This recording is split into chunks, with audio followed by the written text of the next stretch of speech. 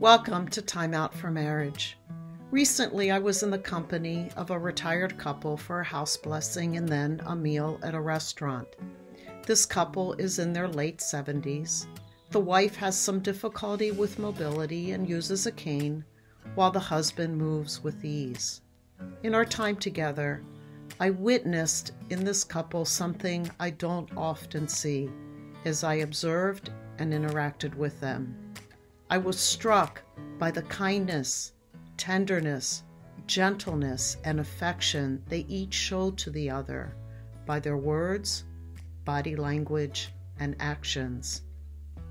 And I was immediately reminded of the passage in Ecclesiastes which reads, "Two are better than one because they have a good reward for their toil. For if they fall, one will lift up the other." I don't know a lot about the life history of this couple, but I know that given the course of life, this couple has seen their share of heartache and struggle, as we all do in our lives. And from what I saw, I gathered that this couple has learned to lift up the other. So now, with the wife being less physically mobile than the husband, one of the ways in which he lifts her up is to be beside her when she gets up from a sitting position and to walk slowly and gently with her when they are going to and from places, allowing her to do all she can and lending a gentle hand when needed.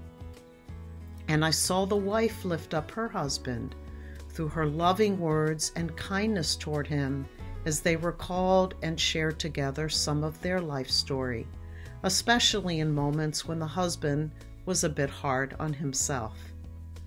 In this encounter, I distinctly witnessed two gifts of the Holy Spirit, gentleness and kindness, gifts that have clearly grown and matured in this couple as they have grown in Christ in almost 50 years of marriage.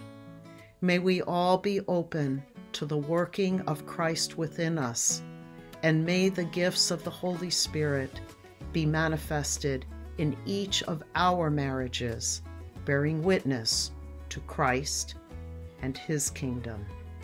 Until next time.